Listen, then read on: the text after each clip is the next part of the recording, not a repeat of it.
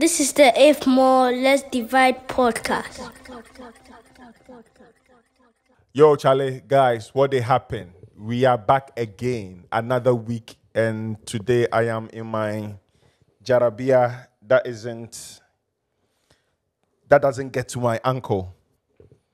And this was, Charlie, just some friends with you. Yes, Charlie. Some friends are wicked though.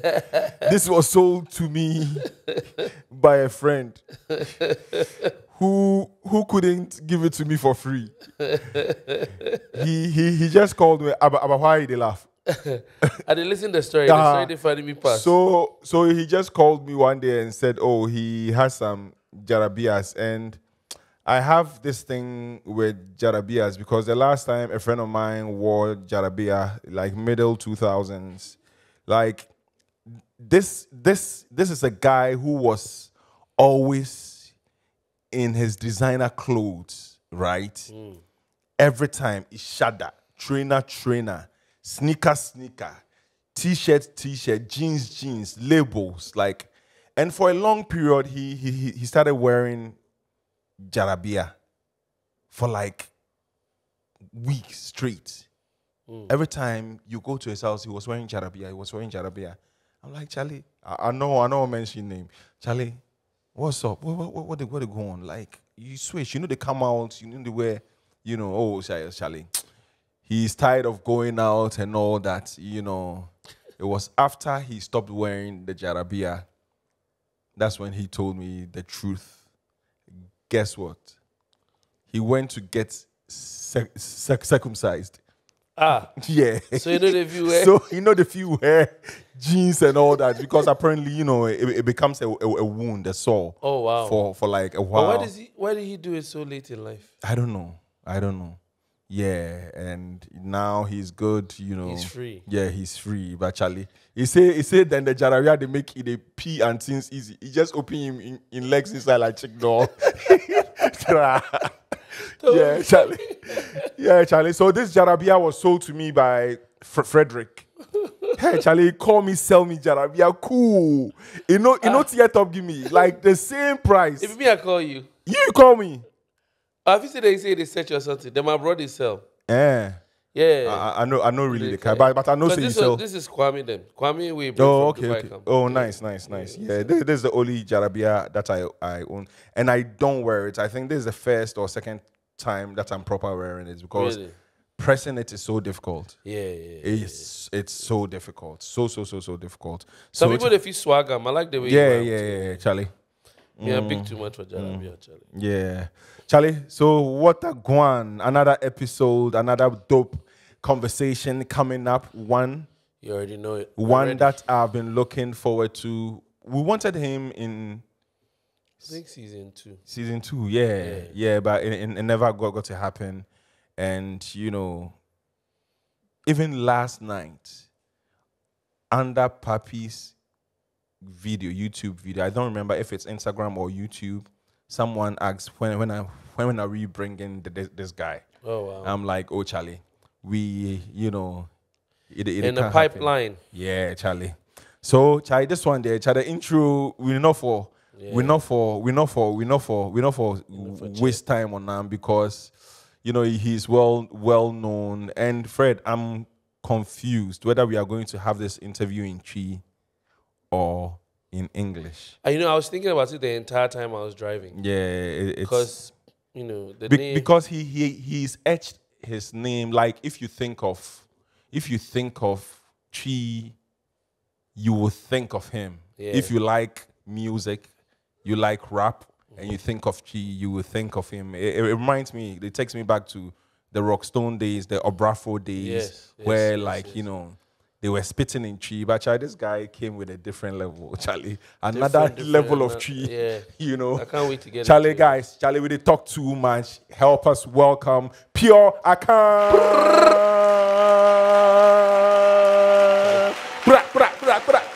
Yes, sir. Charlie, Akan.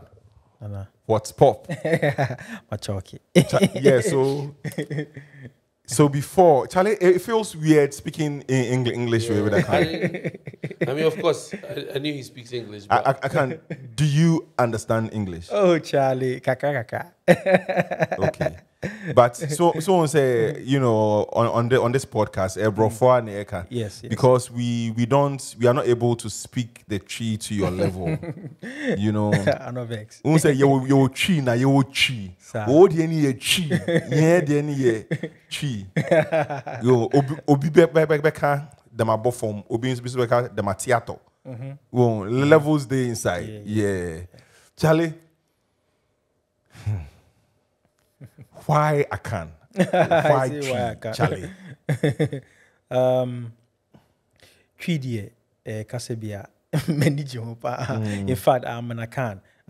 Both both of my parents. Akan. My dad is an Ekapim and my mom is Quill. Yeah. So it's like a solid Akan combination. And also, somewhere during building myself as an artist, as a musician. I realized I was very eloquent with my tree and anime delivery when I'm delivering in tree compared to when me performing in in English. And also I realized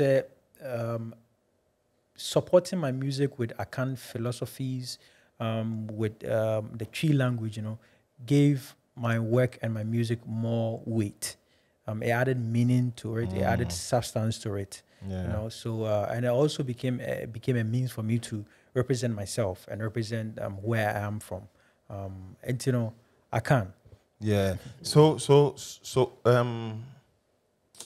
with the level of Akan that you speak, you grew up with your grandparents or something, right? Yeah. There we go. Yeah. I was fortunate when I was young in primary. I think from primary school to junior high school, anytime there was vacation, it was constant. You are going to the village. The village, yeah. Yes, it was like no two ways about it. I was not even going to think about anything else. Vacation, you go to the village. So it gave me that chance to engage with my grandparent.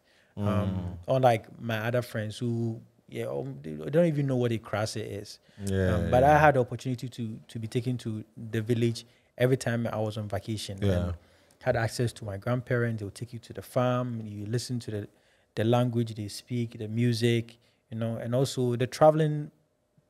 Whenever you travel to the Krasi and you come back, it gave you a fresh sense of, belonging to Accra. It gives you a different point of view whenever you arrive back in town. And for me, I think that was a blessing. Do you still go to the village? I was there last year. You were there last year? Yeah. Last 2 years. Last 2 years. Last 2 years. Last 2 years. Yeah. Do you still go there to see your family? Like, not as I used to. Yeah, but I still have. I've lost both of my grandparents. Oh, sorry. Yeah, so I still have some aunties, so I'll go there and go and say hi. Which village is this? This is Kweu Besianse. Yeah, but we are originally from Kweu Obo. Now, I mean, I think we experienced this with Ayat about the language thing, and then you have Pure Akan as your artist name. What is it about the language in Akan that pushed you, besides the eloquence and the weight of it? What was what's the other driving factors that said, you know what, this is the tongue in which I want to express myself through a medium which normally you would want to access people globally? I'll say the freedom that came with it. And also it always reminded me of home. When you go to the villages, you go hear some Ampedu song in the background. So anytime I'm singing I have this tone, I have these rhythms, that is typical of an Akan, Akan and Ghanaian rhythm. It always reminded me of where I'm from. And I thought it was a brilliant idea, a brilliant way to go, because if I mention my name anywhere in the world, Akan, it was easy for somebody to know where I'm from. Like it send them back to Ghana. So, yeah. Do you think the language, the Akan language, has a place in the world? Like if we are to compare to Spanish, Portuguese, English, French, many parents speak to their kids in not in Akan, but it's always English, right? Yes. I feel we are losing the Akan language. We are losing Ga, we are losing and everything in between. From where you stand, or right now from where you sit, do you feel that Akan has a place, when it comes to the world? Do you think Akan has a place in the world? I believe it does, in the sense of it being a continuation of a Ghanaian culture. I do believe it does have a place. But on a global scale, I think we as a people and we as a culture still has more to prove. To be able to be compared to an English, like a language like English or French or Spanish. I think politically, economically, there's there's more to do to be able to, because Charlie, Fred, I feel Akan tree. I feel that in the next few years, there will be a grave issue. You have parents speaking to their kids in English. You see, I think part of that also is the ignorance of our society in a lot of ways. Because you should never throw away your mother tongue, no matter what you are trying to. Now, the argument is made that English is a global language, French also, Spanish also. So if you want your kids to be competitive, you're training them. But I think multilingual kids are actually very bright. So we are not any dumber than the previous generation. Why you would think that teaching your children the mother tongue is the wrong approach? But also, let me play the devil's advocate here. If they learn Akan, and this also goes to MPO Akan. If they learn Akan, if they learn Chi, if our kids are able to speak Chi like pure Akan, does, what are they going to use it for? Talking about take that first. I mean, in Ghana, they will be able to use for communication purposes. But if they step out, or what are they going to use it for? I think it's good for identity. Let's say a kid who's born in America, by Ghanaian parents who's moved to America, who cannot speak where his language. So automatically the kid loses his or her identity. But when the kid knows that, I'm an African, this is my language, this is what it means. Let's say this is what Sankofa means. When you get stuck, you can, it's not Yinchi, so it's not Kuachi.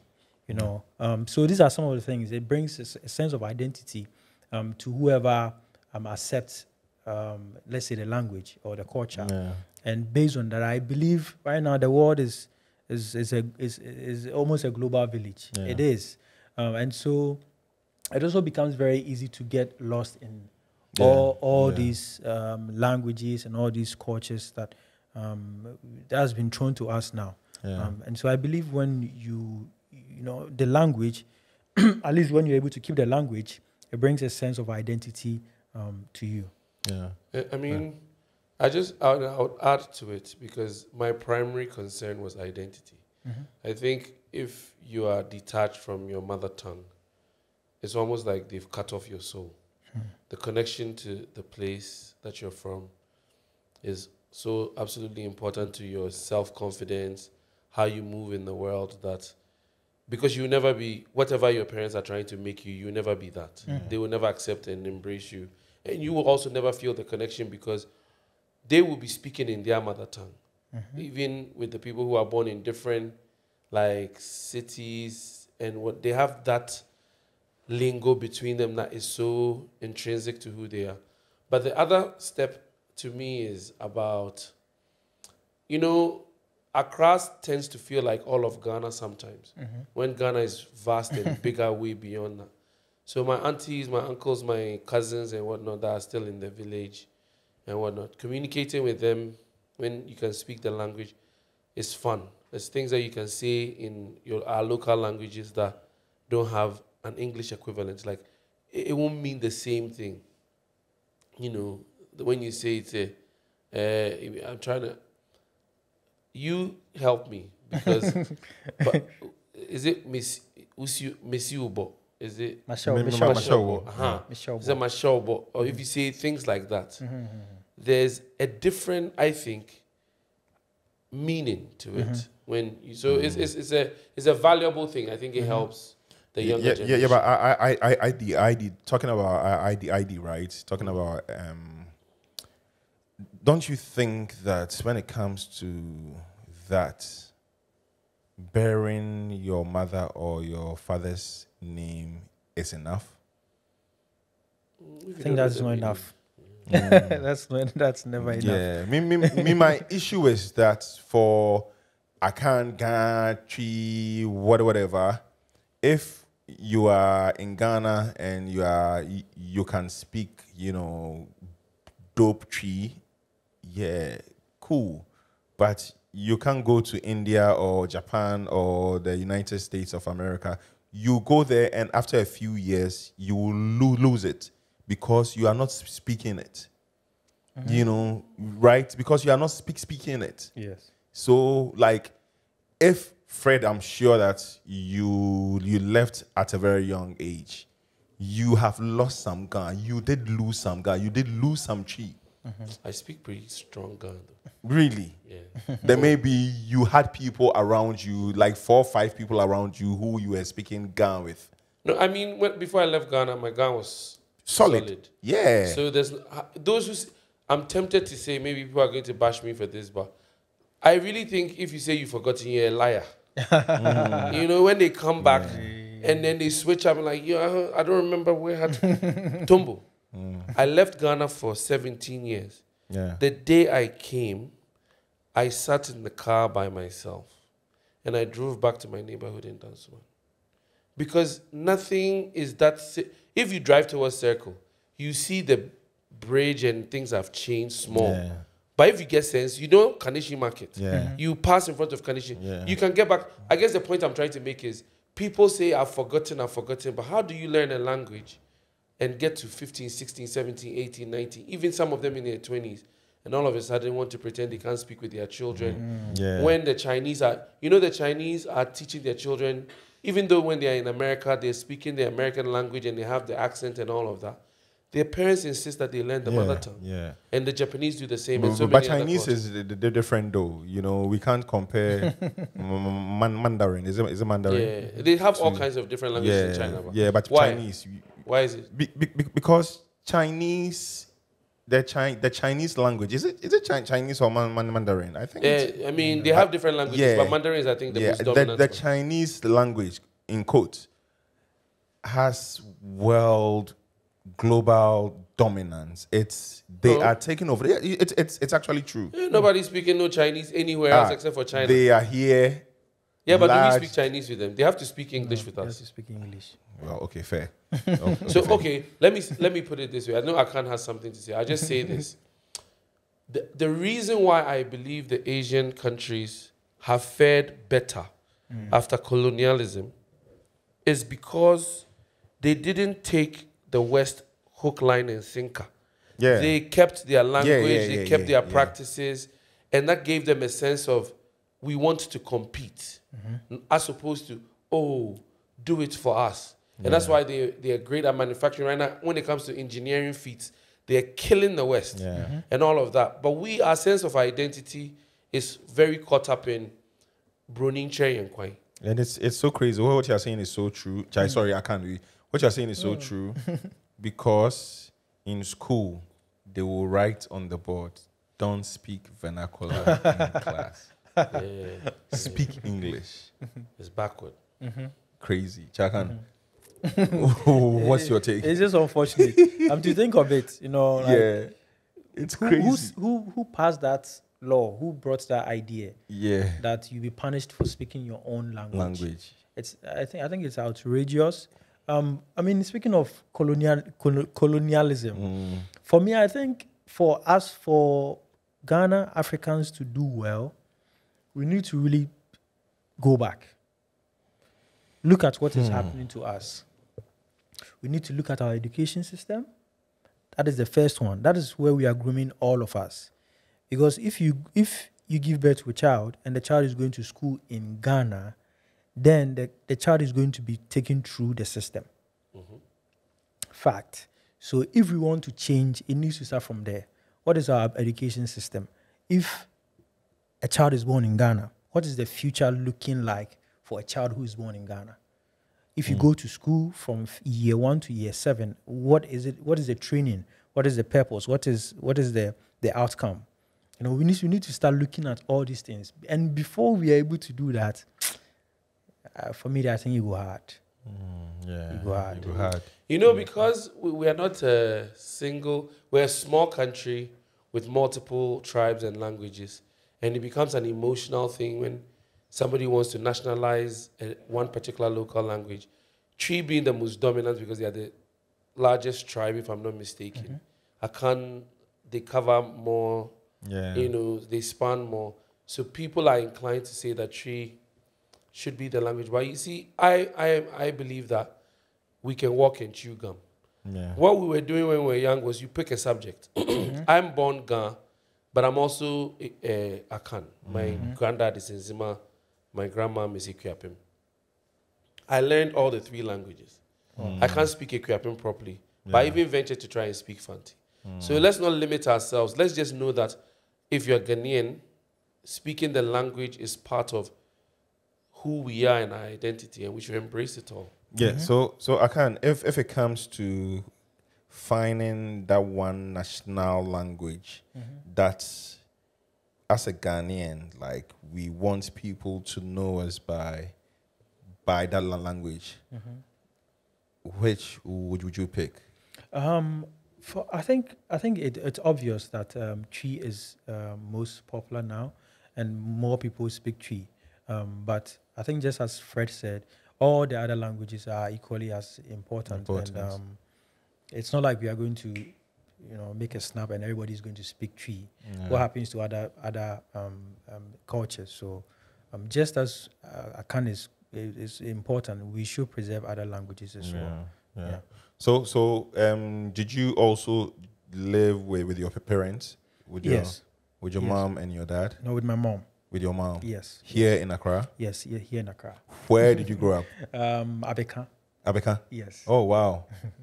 Like La Paz? Well, Akan La Paz. Akan La Paz. Yeah.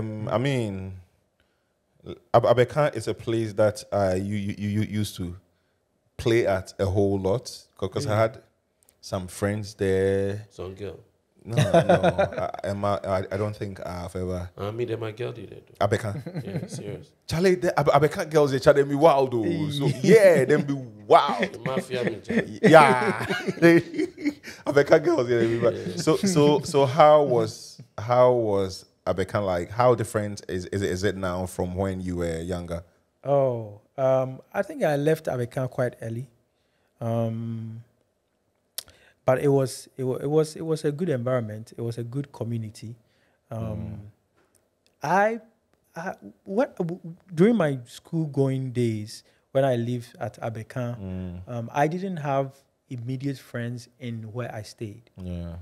So you had to travel. I had to travel, like not like travel. I had to walk some distance, yeah. you know, because my friends were people that I schooled with, and they lived around Tesano. Yeah. Oh, okay. Yes, and I was living towards the La Paz area. Yeah. You know, so I would walk from that side and come make friends at Tesano. And then I go back to the house and it's like I don't know anybody. That was how my childhood was. Yeah. But I mean, I still go back and you know, it's still what it is. Yeah. Like you said, you haven't been to your village in like 2 years. When was the last time you went to Akan? Oh, I went to Akan, I think last month. Last month, also quite recently. Yeah. So when you go, how do they see you? Like the people who like you came up with, like how do they see you? Not. I don't find most of them. I mean, most of them are grown and left the area, but it's all respect now. People are much aware of what I do now. Everyone knows I'm making music. I'm quite popular. So it's all you know, praises and good luck and good wishes, and if for sort some people small. That's sorting there. For sort. Over sorting. So I mean, we are transitioning to, you know, other topics. Fred, did you have anything on this front? Just because you guys said the name Tesano and we are on the idea of languages and what it means to us, I want to ask him. Yeah. You know, do you know what Tesano means? Te is stone. Tesano. Yeah, stone on a bed. Bed stone. So you've heard the word Wablema Tessa. Wablema. I've heard it in a song before. Wablema Tessa. Yeah. So Tessa is like a bedrock. Bedrock, yeah. Like, so Rock of Ages. Bedrock. Oh, okay. No. So that is on top of the bedrock. Yeah, and that would tell you a lot about that town. Jo Wulu. Jo. Oh, okay. Jo Wulu. Yeah. Okay. Yeah. Jo Lisgan. Yeah. Yes. Tesano to his Jo. Yeah. Big valley. Yeah. And it's true too. Yeah. That's crazy. So you have to, if people lose that sense of abelenpe. Yeah. Oh, wow. So these are the things that if we lose language and culture, people lose curiosity about, and then they forget danso man. Danso ni krum. Obi tu krum first. Mataheko. You know, those things, they are very important to us. But I love when I listen to your music, man. At the conf, because I had a friend in school called Zingaruzi. Hey. He had the best handwriting ever. Wow. He hated speaking English. But when he speak tree, bro. Crazy. Charlie, the guy was like, he was so articulate. You know, he has to be steady. Like the art of eloquence and all of that was wonderful. So Charlie, I commend you. Do you find it difficult to writing in tree? Am I asking for Papi this? I want to ask you, like, do you spell well? In tree? Yeah. Oh, yes. Or your own way? You spell your own way? No, you spell like... Pepe. Oh, wow. Yeah, Pepe. It has been a process. I look at Onipa Kuma lyrics and I find some mistakes in there. I look at Nyamema. I look at the lyrics and then now I can see that, you know, it's getting better. Now I can, you know, on right now there is. Did you go to school, or do you have someone who? I think I've had some good friends around, you know, like Tuntum. Charles. Yeah, Yao. Yao. It's also, you know, very good. My mom, I'll call her. What's the meaning of this? You know, how can I spell this? I also have books that I'll read. You know, so yeah. So you're taking this Akan thing seriously. We had a guest that I was trying to find out from, because in our language you can tell how we governed ourselves. Said it's in the language. For someone like you who is very keen on the language, do you ever wonder how it has impacted the way we govern ourselves because we've gotten rid of the language? That Abebu is not, that is like a Himfie talk, if you want. Yeah, so statesman. Yeah. And they would tell you what we found was right and wrong. Do you think that has impacted any way Ghanaian society in terms of its political way of governing and all that? I haven't paid attention to it, or I haven't seen it like it's happening. But I think it does. It does have impact in that sense, because even the way Obeka Asimbino in Akan, you have to say Sebe. Yeah. You know, you can't just say some words like that. You know, so and it translates like the younger generation. There are some things there are some words that we can say it loosely.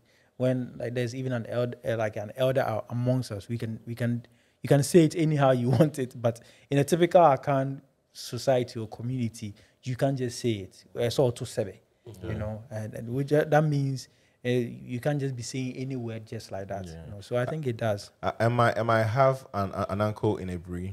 You know, I'm from Ebri. I have an uncle in Ebri, and I wish I could spend more time with him, because the little time that I spend with him, he always teaches me something crazy.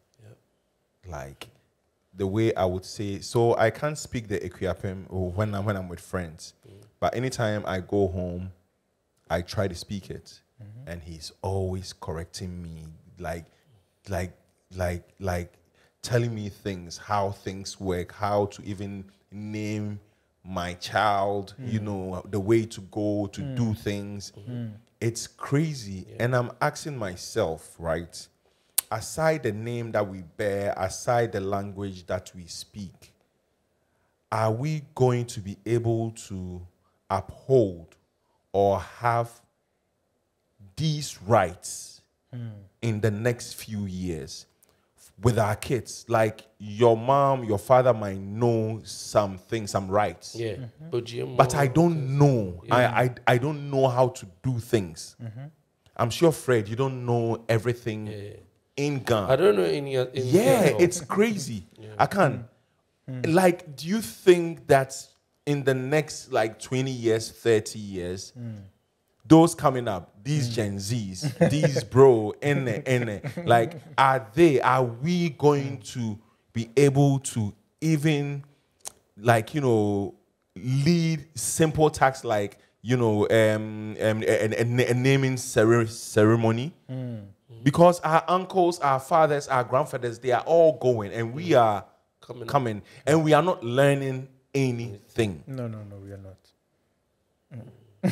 I think, we might lose some, but we also have to be deliberate about it and play our own very like small role. I had a chance to change my English name to an Akan name, you know, as an effort to say that, you know what, I believe this is a good way to go. You know, so I think some of these small things, like speaking with our children in the home, reminding them, taking them to festivals. You know, we forgo festivals. You know, like some Akwisidai they happen. If you go observe them, some Hogbechuchu they happen. You know, if you do through food, you know, there's some food we go feature for house. You know, like eto and things to remind ourselves that this is you know. So I think we go feel massage them. You know, You know, you guys have been talking about this stuff, and Akan, you said something about Ubebu Sebi, Sebi, before you speak. And it brought my mind to something, because normally, if you don't do that, in Akan culture, they'll say Yantitil. In Ghana, they'll say Achosebo. I'm sure there's other ways to say it in, you know, the northern. And the idea of Entitie or Chosimo is what I think Mutombo is speaking to now. Is it that Yatito? And that means you know how to follow protocol, how to behave, how to do. But we are now so loose. Oh, yes, right so now. loose that I think we have to make a conscious effort to make it cool again. Because most of the time, that it is a very negative mindset that says what we know, what we have is, you know, is backward. So that's why you don't want to follow those rights, know what it means and why. But I was privileged to go to a friend's naming ceremony last year. And it's one of the proudest things I've been a part of. Just because of how the name that was even chosen for his son it felt so powerful. And just the small community of people coming together to bless the child, welcome him, and introduce him to a tribe to say, hey, this is our guy. Like, I will never forget that name. Anywhere I pass and they say so and so, I will turn my head because I'm like, Charlie, that could be my person. That's what our names used to do for us. Your name would take you directly to the door of your house. Yes. That's what it used to be. Yes. But now it's Jason and Jaden and Quaden. Yeah, We don't know Charlie. where they're coming from, Charlie. Charlie, so let's talk about your art form. Yeah, but before we talk about it, I'm going to mention 3 or 4 different languages, right? And you tell me the first artist that comes to mind. Okay. You want to do it? Yeah, let's do it. Fancy. Papa Youngster. Wow. Ewe. I grade them. Wow. I was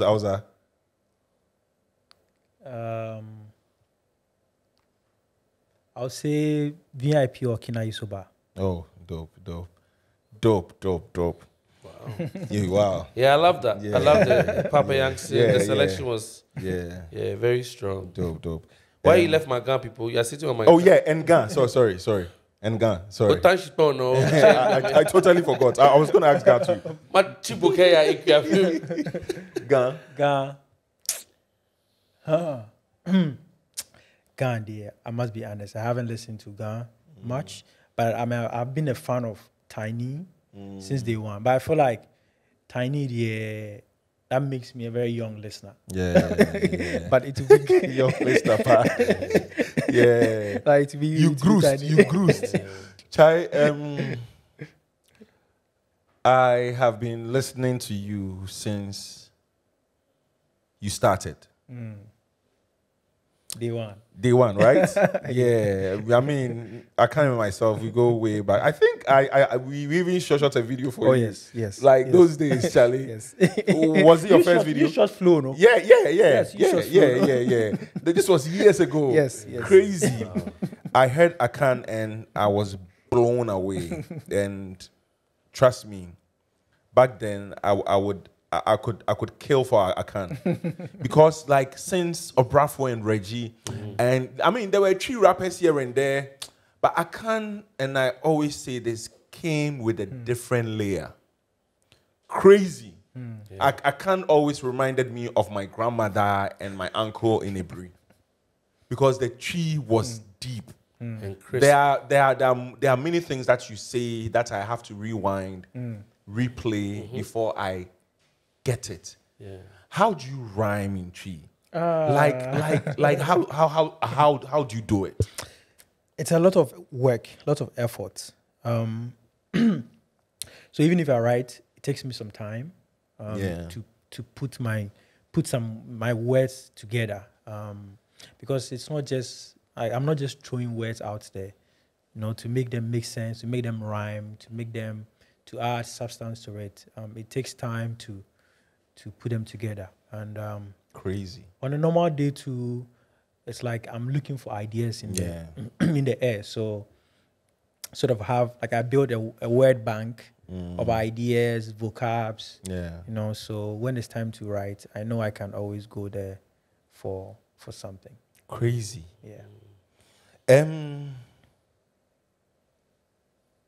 I'm asking this question as a preload. Is it? Am I right? to a question that I want to ask. With where you stand right now, right? And especially with the language that you sing in or you rap in tree, there is a little bit of limit, right? People say language is a universal language. Music is a universal language. Music is a universal language. The lyrics or the words don't really matter, right? But I feel that if you understand what is being spoken or sung, or what is being sung or what is being rapped, it makes the experience better. Yes. how difficult has it been getting on platforms because of the language that you use? It's been tough. It's been tough. It's been tough. And it's been challenging. I must be honest. Yeah, people would say they wish they understood you more. You know, it has always been like that. Oh, they like your vibe. You're so unique. But what is the song about? You know, like what's the song about? Are these Ghanaians or outsiders? Outsiders. Oh, gotcha. Yes, outsiders. But by Ghanaians, I think I'm cool with Ghanaians. Yeah. But I mean, it's like I go by this philosophy. It's like, okay, I meet an American and I handle him or her a tree book. Like, how do I expect the person to read? Yeah. You know. But if I add a translation, then there's going to be avenue for the person to understand. So I'm working a lot on translations and finding ways to chip in some English words to get it going. Because if it's 100% tree, it becomes difficult to get by when you don't understand tree at all. Yeah. So based on that information, we are building it up, adding translations, chipping in English words, sort of a bait to get people in. How many shows have you done, elsewhere apart from Ghana? From Ghana. Oh, I think I've done 2 shows out of Ghana. Yes, so far. And you wish you could do more. Oh yes. It proved me wrong. It made me realize that like people are still going to jam regardless. Yeah. Yes. Yeah. Yes. I was in Germany. We performed and it was amazing. So it was like. I was gonna say Germany has a pretty solid population of Ghanaians there. Yeah. But even with the Ghanaians in Germany, like, are they going to feel a room? Like, are they going to come to a show by Akan? I feel that if it's English, if Akan was rapping in English, like, Ghanaians will come and whoever too will come. But this is pure tree. So how do we? I mean, I'm going to ask you guys because you guys are in the industry. You and Mutombo. What has changed between Lumba and Kojuentry? You remind me of Kojuentry, by the way. Your look, I don't know if somebody has ever seen it. True. Somebody told me. But what has changed in their era to now? Because Kojuentry's time, Kojuentry is not singing English. He's singing Tree. Most of his songs that are beloved. Daddy Anume is Tree. But Lumba is Mario Nam. And he was touring and he was big and we respected him. I don't think we have this perception in our heads that they were touring and it was big. I highly doubt. I think it wasn't that big. Yeah, No, it wasn't that big. They were going to the Germanys and it was for the Ghanaian community. Yeah. Like, I don't think they were filling up stadiums and parks. Nah, it was for like small rooms. Then they would do their show. It wasn't big. I don't think so. So then, what haven't we done? Because Ghana, we have enough of. Sometimes I think the question you're asking them, we are trying to get to an answer is: if you speak in tree, you speak in tree. The realities are not going to change. The world is not about to learn tree overnight. But is it that we don't know how to take what we have and make it mass? Because a country of 26 million people, that's enough fans for anybody. If you drop a record and 26 million people, but Odbami. Yes. So if you get 10% of that, great. 2% of that, you still have a lot of fans. Yes. What is it that we're not doing as an entertainment industry to support people that speak directly? Because in Russia, there are Russian musicians who are singing in Russian that I'll never pop in my tune. But they are doing it. Yeah, they are making it. Yeah. So what is it that we should do? What do you think we should be doing to support? Marketing. Marketing is, I think there's so much to do with our marketing. Over here, marketing structures, marketing budget, like we don't even have that conversation. Artists will be in the studio, they'll make an album and they'll put it out. We're not even having a conversation about how are we going to market it? Who is our target audience? Like, how are we going to reach these people? What is the budget in getting these people hear me out or listen to me. It is not there. It's zero. So we are losing out on so much. And also there's no good system in collecting royalties. And so you work all your life and you don't get paid. Yes, you don't get paid. That's why we hear all these musicians and then they are sick and they have to come back for money because they are not being paid. Films, actors are supposed to be paid. You know, they're supposed to be paid royalties. Actors are supposed to be paid royalties. Musicians are supposed to be paid royalties. But nobody is paying the royalties. Like how much is Ampedu making in a year from royalties? How much is Dasibe Jamana making from royalties? Like it's not there. Yeah. So how do you cope, because you are still doing this? I see you going through shows still. You recently put out a single. I think some few months back. You put out a single. You are still doing it. You are still pushing. You are still going through shows. So how do you cope? Because we are now talking about money. How do you, your team and all that, how do you pay them? And for me, it's been a tough journey for me. But you have to study the game. I've realized there's so many ways, multiple ways of monetizing music, or monetizing content. So shows are there. You can make money off shows. You can make money off streaming. You can make money off merchandise. You can make money off syncing and all these avenues. So look at where your money is really coming from. I look at where my money is really coming from, and I reinvest, money there. So I realized, okay, I make shows, and shows makes me more money. So I invest in shows, my appearance. I spend more money on clothes. Your appearance is always dope. It's important, because the show your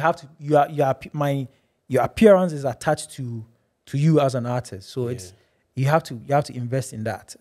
So for me, buying clothes is not like wasting money. It's an investment. Investing myself. We have lifestyle budgets. This budget is the budgets that you're going to use to be moving around. So it's really about paying attention to the game and finding ways to make more money. Because the system here in Ghana, dear, it's crazy. Yeah, it's crazy. You love money. Rough. And I'm saying this because in 2017 you dropped an album, Onipa Kuma. Yeah. And on that album you have a track, Mesi Kedro. You said profoundly, Mepesika Daima. And you actually, several bars, you were telling us that yes, you want money. You are a money-loving human being, right? No sugarcoating, no Bob Marley stuff where they ask him, so what's that? And money? No. With Akan has put it on wax that he loves and he wants money. Yes. Why did you do that track? Like it's crazy, and it's actually a dope track. Yeah. I think when you come from where I come from, you go need plenty money. Yeah. You go need plenty money. I go back to Abeka and I look at the roofing sheet and they're all brown. Like it's crazy. And that's where I grew up from. Yeah. There's no park where evening time if they feel stressed, you'll go sit there and cool down. Concrete jungle. You see, I realized that there was so much I could do for myself. I had so much potential as a young man, and I needed money. I needed funds, resources to make these ideas and these dreams come true. So that was where Mesi Kedro was really coming. It's a crazy dope track. And with Onipa Kuma, that project, from the cover. Fred, have you seen the cover? Yeah, that's what I was listening to before. Like from the cover to every single track to the production, solid. What is the meaning behind that cover? Who shot that photo? Francis? So Francis, Yeah, Francis yeah, I did the remember. show. The Shout out to Accra Photos. yeah, man. Maoli did the styling. Fudoglo. Fudoglu, yes. One Sunday morning, we did a shoot. One of our models didn't show up, so the place that we showed, the church that we shot in front, there was a lady who I think who that was her church. No, she stayed in the house, so she volunteered to join the shoot, and she became our one extra model. Yes, if you look at the cover, you have me standing in front of a church, which is your morals as a human being. And we all have morals. We have the Bible. I had a Bible that is holding me, which also serve as your subconscious and like your friends, your family, that you are doing things that they get to chip in, sort of pat you at the back or sort of informs you or alert you on something. And I also had a dress, an empty dress that there's nobody in it. That's also like your desires as a human being, the needs that you want, the things you want to fulfill, as a young person, as a young man. But through all these things that we want to do in life, there's consequences. Every action that we make, there's consequences towards it.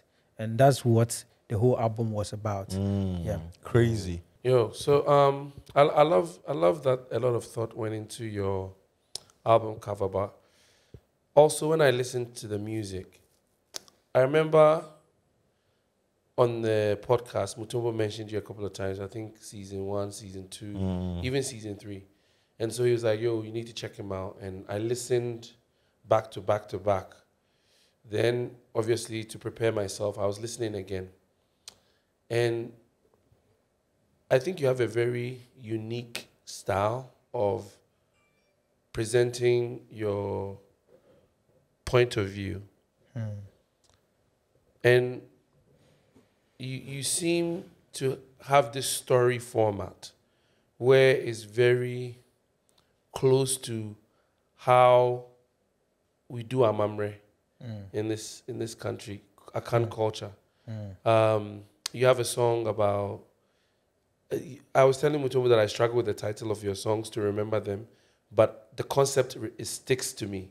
So there was one like a funeral that you were going through the process from the time it was announced to the family meeting. It's crazy. To all of that was captured. Yeah. And so when Mutombo was saying that, how are we going to pass this on to the next generation? That's one example. If you want to know, you can go and listen to Akan's album. Yeah. But it was not just that. It was multiple records that you were almost taking the soul of our culture in Akan as I know it and presenting it in music form where you get to the point where I love it when you get to like the talking part because sometimes you go to engagement or some wedding ceremony. I'm not saying engagement. You know our traditional ceremony to get married. Some auntie will come and will just be saying things that are like some deep things, but all is like nyansasem, like smart things. And I'm curious, and you told us that you live with your grandma, all of that. But how do you decide what you want to pass on through the music or what you want to express with the music? Is it intentional? Do you sit down, have an A&R and say, you know what, let's capture this, let's capture that, or you're just going off of emotion, the vibe, your energy? Or, maybe an experience. Yes. Well, it depends. Depends on the song. But also it's about me. It's about how I want to present myself, how I want to live my life.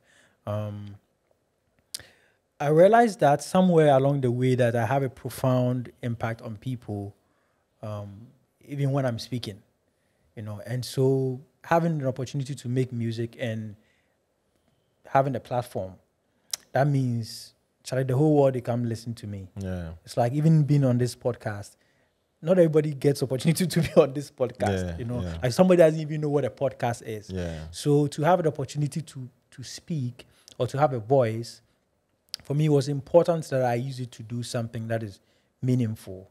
And so if I can make music, I would rather make music about, let's say, a Wufu song than just anything. Because that was when I used to be Kwabena Shy. You know? Hey, I forgot actually Kwabena Shy. That name. That was when I used to be Kwabena Shy. That's when I would just make music, you know, Yeah. like, and it didn't matter, you know, what the substance or what the message was. But I'm knowing that, oh, this is a big deal, you know, because not everybody is as talented as I am, you know. So knowing that, I have to make it Count. yes, yes. Let me, before I go to my actual question, let me ask you this question. And it's off what Fred asked, because I think what you are doing is so important. If you are offered 1 million USD, Yeah. right?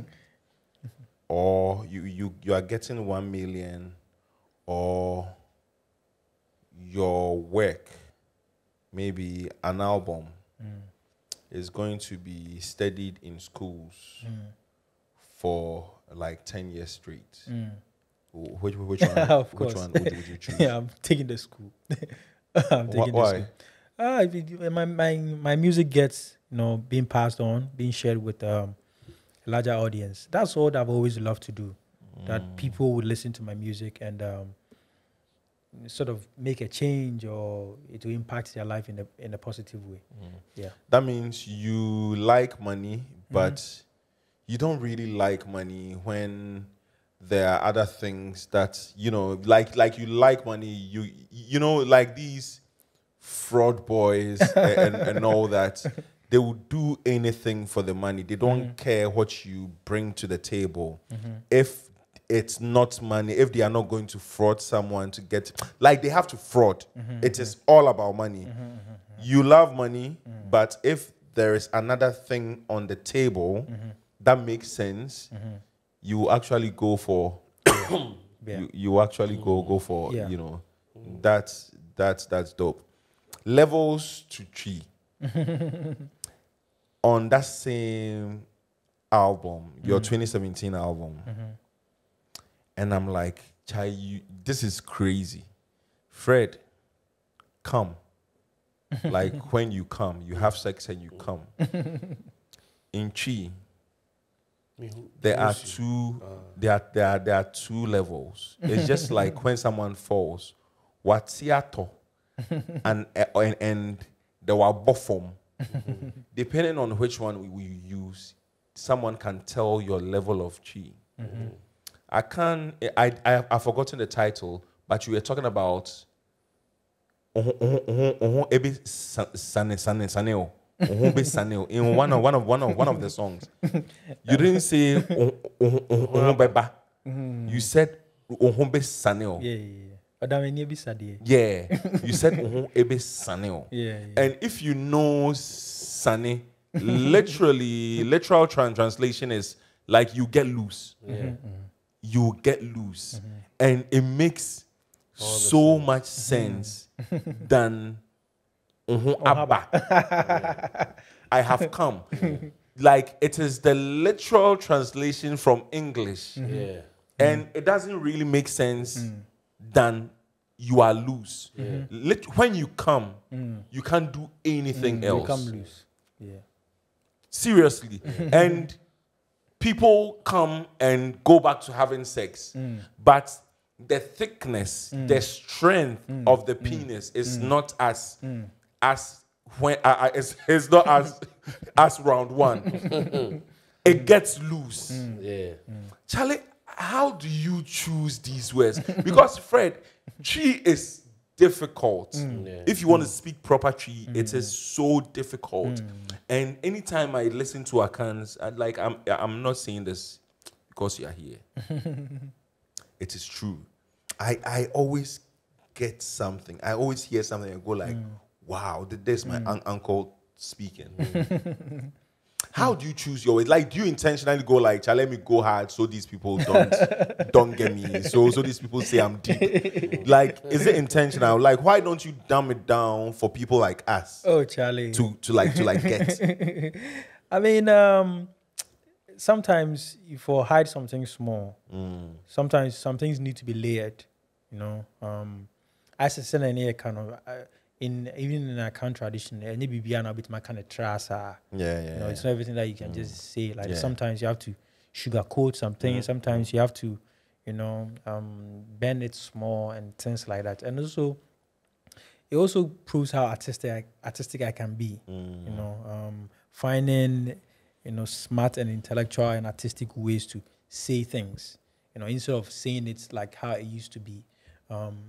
And also gives me the opportunity to sort of make attempts on making and inventing new words, inventing new sentences, finding new ways we can say things, fusing languages, like fusing Asante tree and Achim tree, fusing Kwo tree and you know, Ekuapim tree. You know, we don't normally do that, but through the music, I get a chance to play around some of these things and you know, sort of make new inventions in the language. Crazy. So, even going with the same line of questioning with what Mutombo is saying, when you're speaking, it sounds like when we were younger and they would say Ochiame should be talking on behalf of the chief. Even that concept of somebody speaking on behalf of somebody, there's a culture and tradition there. What I was taking from your music, and I was going to ask you this, I was like, I don't want to sound too cuckoo or crazy, but, you know, it's almost like when I listen to the music, I feel like you smile. I feel like maybe you've hunched up in the corner with some dwarfs and some of our ancestors somewhere, they've made some calabash for you. They're like, Charlie, go and tell the people this thing way they forget, you know. Kaya almost say, you say, because it can get to a level where it feels like out of body or a spiritual kind of experience where somebody's saying something to you, but the language is so elevated that you're like, okay, you're almost like in a trance kind of feel, like I have to hear everything that they're saying. And Mutombo said, playback value. How we grew up with music was about playback value a lot. Yeah. Pitting, hey, or say no who's saneno. And we will, as boys, Charlie, you hear it, and we'll play and you are doing that. But do you think that, my question is, do you think that the audience, are you meeting your match with the audience? Are they as keen as you are keen to tell them the messages? Even if it's not, the drafts didn't send you. What you are sharing, do you feel like your audience are truly like engaged, connecting, wanting to, you know, as much as you're pouring into them, they are ready for you to, you know, receive what you're giving? Do you feel that from your fan I used base? to. Okay. I used to, but I think now the attention span gets, you know, smaller and smaller. So people like the playback. People are not really, you know, wanting to play back. They want to scroll to the next song or Fast food music. Fast food, yes. So, you know, like now people not want, unless somebody who is really interested in the language or the culture, who want to play back and listen. But Onipakuma times, you know, like we have like art talks and discuss the album, break it down. But now everybody won't go TikTok and move to the next video. Yeah. I want to ask you quickly before Mutombo comes in. You guys talked about translation earlier on in the conversation. And have you ever thought of maybe cartoonizing your, because it's a lot of storytelling and the tree is going to be the tree as I believe it, that at least the most popular language we know is English, and we have access to media. Do you think if you present chunks of your music where it's speaking on a specific thing, where you can use the cartoon version and then maybe the translation is on the screen but the tree is playing, do you think that would help some of your fans who have run into you, they're like, oh, they wish they knew what you were talking about?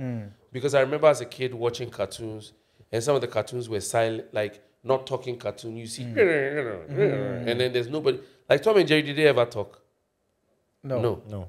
But we understood everything that they were doing. Yeah. You know, and so I'm thinking about maybe, do you think, or is it about maybe a budget that doesn't allow? Oh, no. I think it has been like my style. I haven't like sort of taken the animation approach. Okay. I think that's a beautiful way to go. Yeah, I think it's possible. Yeah. I would love to see it because it would be beautiful to see it on screen. Yeah. And then now we find little ways to leave our culture sprinkled on the internet. At the end, Pure Akan, why don't you tweet in tree? You see, that's also the point, because then nobody's going to understand at all. You know, like then nobody, because my captions are in English. You know, so these are, like I said, bait to get people in. Because even I'm rapping in Chi already, people are, even the accounts themselves find it challenging to understand everything. So if I'm tweeting in Chi, that one there, that means I don't let anybody in. So why Pure Akan? Why the name Pure Akan? Yeah. A Pure Akan there, Charlie. I mean that one there. Everybody knows see me my own be solid. You know, because I feel like other people are rapping in Chi, other people are doing this whole Akan thing. But if you listen around, you can see mine is quite different. You know. Yeah, but I'm even talking regarding your platform, your social media platforms. First it was Akan, right? Then later on you added Pure Akan. Yeah. Just to make it stronger, just to tell people that you are.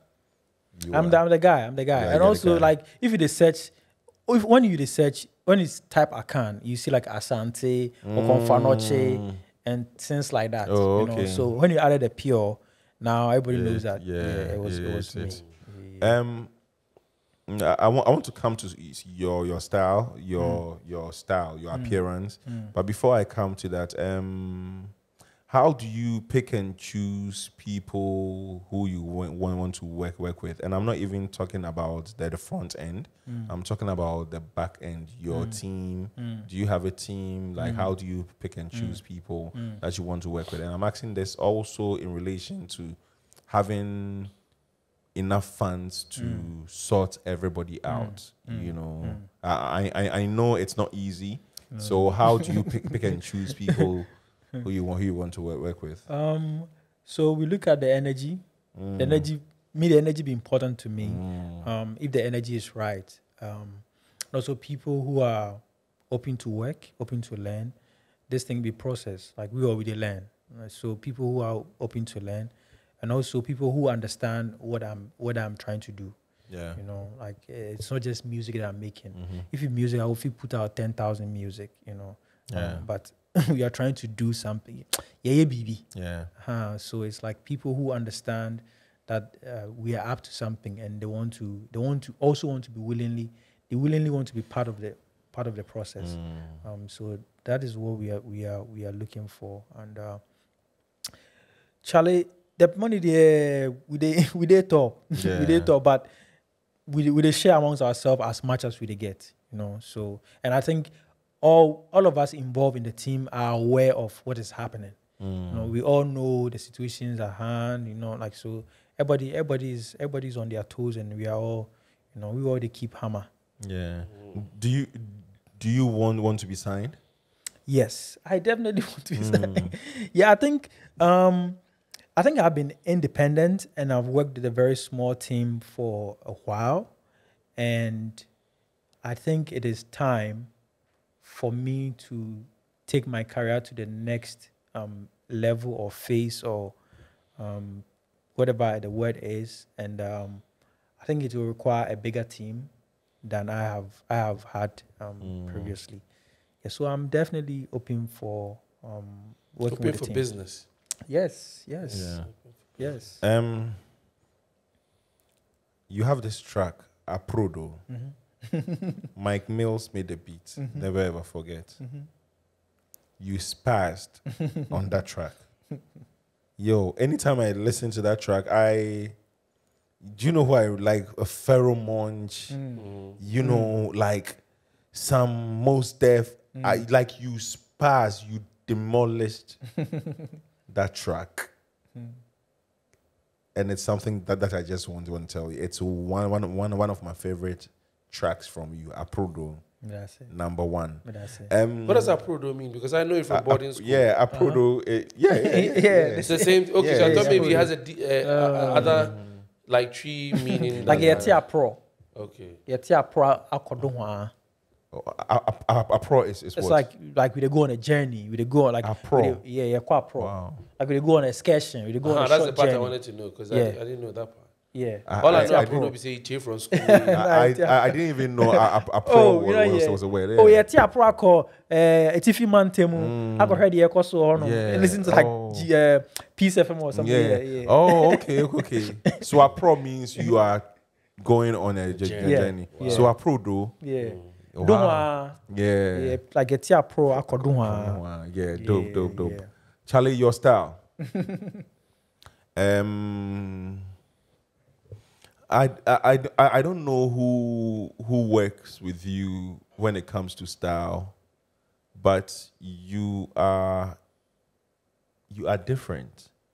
You know, you are always on point. You know, what inspires your style, and how do you even pick and choose your clothes? Because with what you are wearing now, I'm sure you've seen some video clips from the podcast and you've seen the chair. So it blends seamlessly. like do you like oh Chai guys, you gotta get what I like. But you today they blend plus the chair. Yeah, Chai, my mind Me is part of the blend today. yeah, my mind is in plan, but like I can't. What I'm trying to say is like I can't is always on point. Like what informs or what inspires your style? Like do you have like a magazine that you go through and go like, hey, I'm going to dress like this person today? The dressing the I be feeling like if I wake up in the morning the way I feel, like I actually dress the way I feel. So if you study me, you will feel sometimes you will feel even tell if like I'm in a good mood or based on the way I dress. Yeah. I wake up in the morning today I want to be like the sharp guy, or today I want to be the cool guy, loose. I want to dress loosely. And like I know a few things. Me artist, I know about colors, I know about textures, I know about things like that. So me combine kakra. And also I've had the opportunity to work with Mauli, who is also a creative partner. He works in fashion. So I'm always getting stand up. Yeah, man. I did get like ideas, tips, and things like that from him. Yeah. Where do you get your clothes from? Because me, like, I've not been there in a while, and I'm always like, Cantamanto was a spot for me. Like Cantamanto was a spot for me. I would travel and get clothes and all that, but I would still go to Cantamanto. Even if I'm not going to wear it, I enjoy being in that space because you get different things. So where do you get your I have a plug. Oh, okay, dope. Like me call plug me with like the freshest things he's got. Marley also they sort me out. Like he also go to source clothes. So he also be my guy. Country I go there keep. Say the star. You a star. You can't just go and I you go there can't just keep. go and you can't just go and walk. Yeah. But it's between like my fashion plug and Mauli. Yeah. When it comes to color, your mood is your mood affected by color? Yes. Yes, it does. Really? Yeah. So red. Red, obviously, it makes me hot, hyper. Yes. Yes. Yeah, I know for a fact. Like I know. I've been wearing green for this couple of like weeks. Yeah, I can even see. the cover the Odeduan, the cover is green. And what does green mean to you? I'm seeing growth, a lot of growth, even with my new project. I'm working on a new project coming out this year. And after listening to the project, it also, like, one of the reasons why I'm saying, I feel like now I'm open to work with like a bigger team. You know, like I've experimented, I've worked on so many styles, beats, genres, and I think the time is now. You know, so much growth. If I listen to the album I'm working on, I can see a lot of growth in my music. Wow. Yeah. Try me. I don't want to shoot video give you. Oh, nice. Yeah. Nice. Me, I don't want to shoot video give you. On mine day. With a camcorder. Cool. Yeah, Cool. Charlie. That would be nice. You want to take it back, eh? Yeah, Yes, that would be Charlie. nice. Yeah. So, this is your fourth project you're working on? Is that what you're saying, or third? Yes. Fourth. So that's a live album count. Yeah. It does. Okay. Yeah, it does. Then this would be my the live album, this would be my fourth. Okay. Yeah. And you said a few things about what's the experience of being an artist here in Ghana, one who's presenting music in the language that you're presenting it in. But one of the things that has been sitting on our hearts in this podcast is this thing about royalties. And the way forward about that, because we have so many people that are so impactful to our lives through the art that they've labored to create, that a country doesn't want to repay them, and there's all kinds of excuses, but I think the radio stations are complicit. I think the Gumsa, whatever they call themselves, they are complicit, and it's born out of a lack of respect at the end of the day for what you guys do. So for someone that's, putting so much into this and seeing so many legends, people that you value, I know you mentioned a few of them. How do you feel about the future?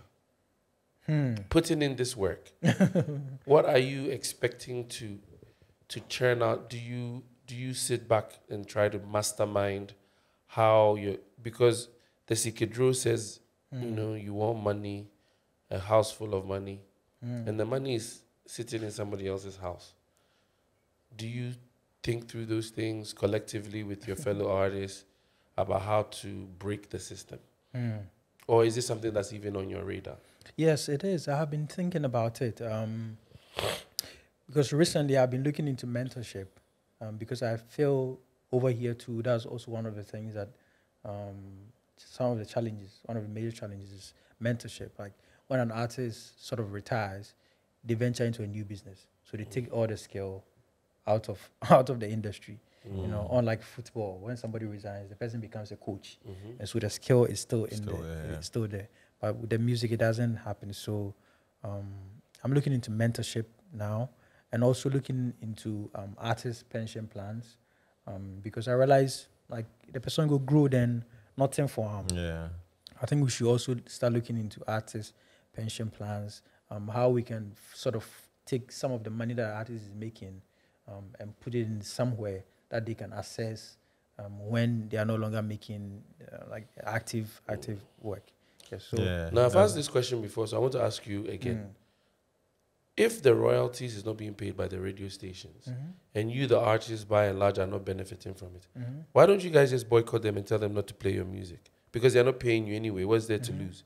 The exposure, or you feel like that's helping you do shows and whatnot? Or what is the benefit of the radio stations outside of the fact that they're not paying you? What do you guys stand to lose if you boycott them? And do you have a reason why you don't mind them playing your music? Because it's like a channel, like a tied in situation.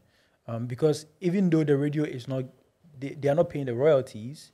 I know the radios are paying the royalties, but the paying system and how much they're supposed to pay is where the challenge is. So it's like there isn't proper means to track how many times Akan song is being played. So they are paying like, okay, every month this organization pays 100 cedis for using of music, for entertainment fee, let's say entertainment fee. And then when the organization takes all the money, they say, okay, A-list artists is, let's say, SAC, Stone, whoever, they get this cut, you know, and B-list artists also get, let's say, 30 CDs. And then C-list artists also get 20 CDs, you know, but we are all being played or streamed at different times and different numbers. So, but because there's no better system to track all these things, we are not getting what we are supposed to get. But back to your question, it's like it's a channel. So even though the radio is not paying the royalties, people get to hear you on the radio, and it translates into shows. It translates into endorsement deals. You know, so sort of boycotting them becomes like shooting yourself in the foot. Okay. Yeah. But I believe there are, you know, ways we can negotiate, have conversations, and find ways to solve this.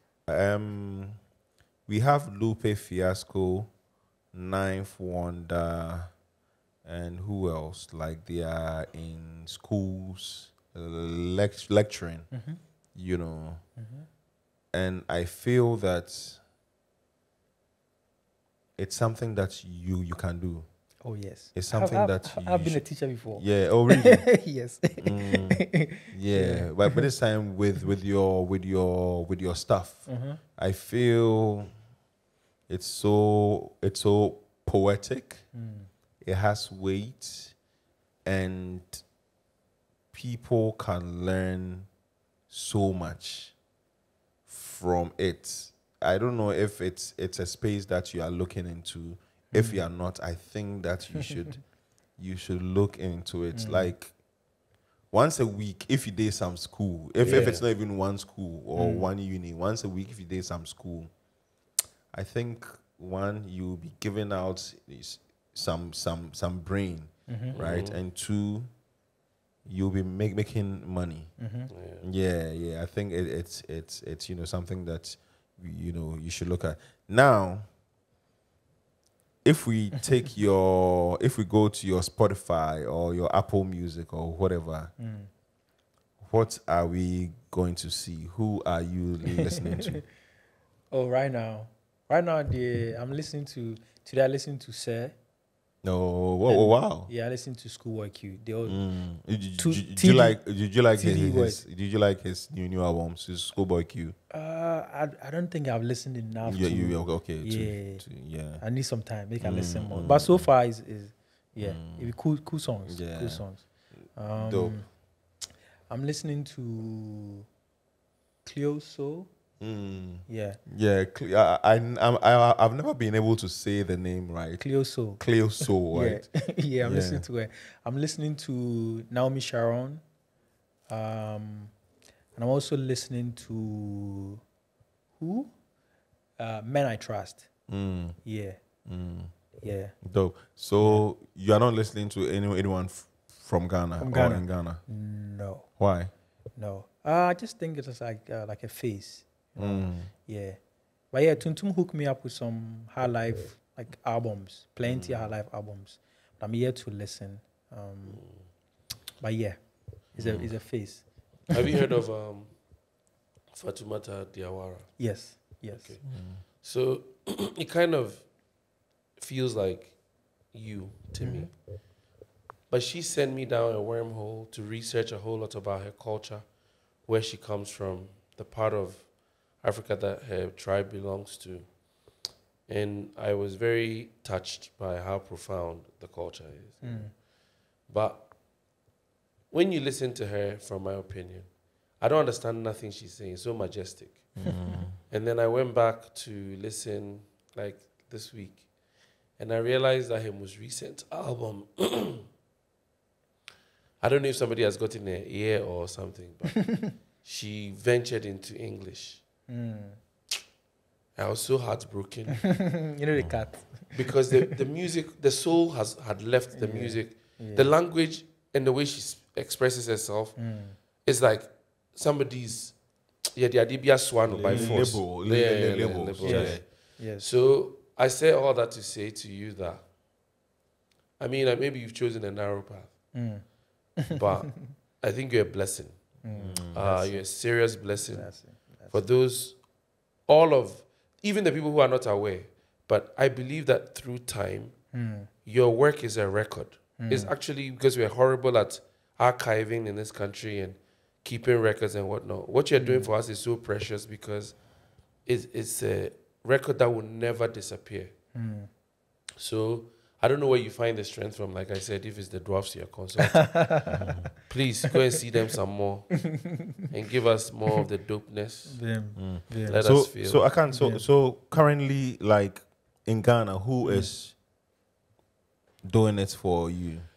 I think Stoneboy is doing it. Yeah, Stoneboy is doing it. I like the way he move. Like I feel like most of Ghanaian artists at a certain time they hit like a cap, and then we are not able to go international. I keep on asking myself, why couldn't you not go international? Why Amachi did not go international? Why did Lumba not go international? It's like they could be so big as they possibly can, but we never go international. You know, so I see Stone, they make moves, and I get excited. I think have you touched base with him? I've met him, but it was like normal conversation. We didn't talk about music. Okay. Yeah. Cool. And you said Blacko. I think Blacko is also making some good. That's moves. crazy. How do two musicians in the industry meet and you don't discuss music? I'm wondering how that plays out. No, it was somebody was meeting Stone, and I happened to be with a person. Okay. Yeah, so it was like a quick hello, like I like your music, blah blah blah, and it's like actually, I did for you anytime. Yeah. Oh, nice. If you had to change something, I know Fred spoke about royalties and all that. If you had to change something, I mean, don't just forget about Fred's royalty. But if you had to change something in the world or in Ghana, you had a power to change one thing in Ghana. It could be about you. It could be about a family member. It could be about the president. It could be about our food. What would you change? I'll change the education system. Wow. Yeah. What's wrong with the education system? I think we're still learning from the colonizer. Yes. And that way, they build way towards the freedom that we think we have. No, because the things we really learn for school. There's a school behind my house. They sing, some songs. We say, oh, I think this song, like by now, if we have like some Amatai do song or like some Akan song, and if we sing or some Konimo song, if we sing for school, because it be some way. I'll change the education system. Yeah. So you think A for Apple should change to A for maybe Accra or something? Yeah. Or maybe like A for Adri. Yeah, you see. A for Adri. But it's still the same. You're learning about a fruit, but it's something that's indigenous to you. Yeah. Apple no they grew for you. Why do you worry about Apple? Yeah, it be like it be small things that we know they pay attention to. They help. What will we never see Akan wear? You see, I know if you tell. Yeah. What won't you ever wear? I would have said a fake smile. But I'll fake a smile to make somebody happy. So, what won't we catch Akan eat? Which I love plenty things. I love plenty things. Maybe crabs. Yeah, crabs and snails. Oh, why? It makes me vomit. Oh wow! For me, they are delicious. Yeah, I used to, but I don't know. Do you have a family? Like as my married? own family? Yeah, are you no, married? Not yet. Do you have kids? Not yet. Not yet. Dope. And with your locks, I have a love-hate relationship with people who have locks. I hate it when they. What you do? I hate it when they cut it. Oh yeah, me too. Yeah, a friend of mine, I play basketball with. The last time, like, I think 2-3 weeks ago, I went there and he's cut all his locks, and his reason was his cousin died and he went to watch the body and he had to cut it. Is that thing true? Like, Some people say that Rastafarians don't watch dead bodies, but I've watched dead relatives. So yeah, I feel like if you are my relative and there's no bad intention behind it, I can pay my last respect. yeah. Oh, so it's supposed to be some sort of superstition that if you watch the dead body, there's a transfer of energy. Yeah. Because you have the dress. Sort of. Got it. Yeah, the hair. You know, Samson and Delilah. There's so much power in the hair. Yeah. Charlie, we thank you for coming through the podcast. Yes, sir. Chai, so wait, so like this year, are you doing shows? Should we expect shows? Yes. Like, you know. I'm doing some shows this year. Nyamima Experience is coming. Dope. Nyamima Experience is becoming, like, we're turning it into a concert, like an annual concert where every year we're doing it. I'm also dropping a bunch of projects this year. Not one project. No one project. Yeah, Cool. yeah. I mean, and your platforms, Pure Akan everywhere. Yes. Instagram, How would you Twitter. say, if more or less divide in three? Edoswa. Edoswa. Yen bubum. Na yen pai. But I'm sure you have a better word. Yeah, it's what I say. Well, it depends on, let's divide. Depends on the intention of dividing it. Yeah. Why do you want to divide? Are we dividing to share? Are we dividing to distract? Are we dividing to, like whatever? Okay, so let's say divide to share. Into yem bubum ni enche. If more, let's divide. But we are dividing to understand better. For better understanding. Chega sebia yem bubum. No, there's so many ways you can say it. Yem pense mu cry. That's the one. Charlie. No, Charlie. That one be the word that it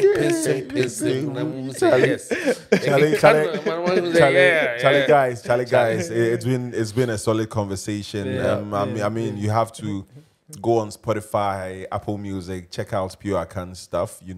3 proper projects there plus several singles. You have to listen to him and also follow him everywhere. Pure Akan, like Pure Akan. Everywhere. Charlie Akan, we thank you for coming through. Can I the say podcast. something to the audience real quick, please? Young people that watch us, listen to us, go and listen to the man and find some energy to go and do some research. There's so much fun in discovery. When you listen to lyrics that you don't understand, but you take your time to get in the weeds of what the artist is really trying to say. That's the challenge I'm throwing out there for you. Yeah, Charlie. Please do so. And Charlie, also share the podcast, retweet us, follow us, Charlie. Subscribe. Help us. Subscribe. You just have to help us grow. That's all we are asking. And so we can stick and stay, because Charlie, it's difficult, doing this. So Charlie. Yeah, here's Skydaimer. Charlie, Akan, we thank you once again for coming through. The If More Let's Divide podcast. Fred. Yes, sir. We are through. Dope shit. Charlie, the team view.